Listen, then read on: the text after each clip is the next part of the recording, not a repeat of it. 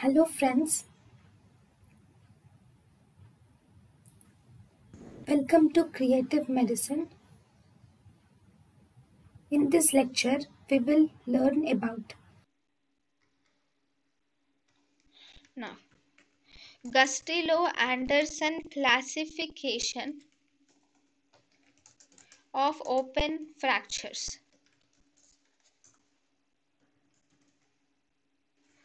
Gustillo Anderson classification of open fractures. First, there is a puncture wound, and the puncture wound is less than 1 centimeter.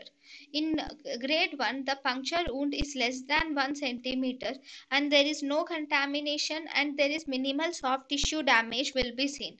Whereas in grade 2, the wound is more than 1 centimeter in size, and there is only soft tissue damage is present. That is, it is present 1 to 10 centimeters of size with moderate soft tissue damage, and bone is well covered with no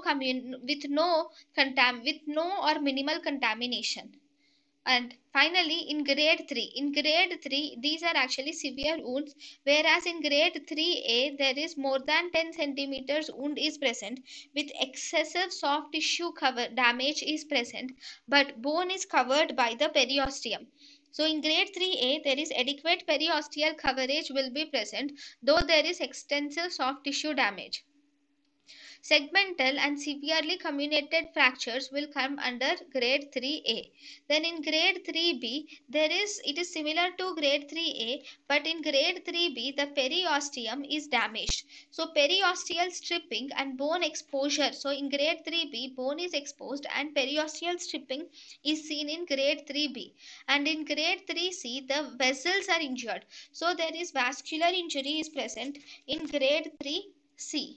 So in grade 1 and grade 2. So grade 1.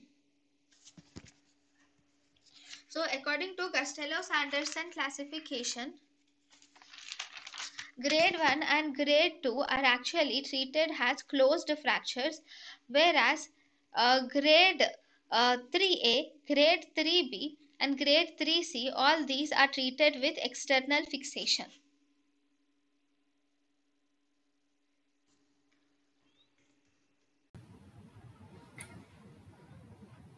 thank you and thank you for watching.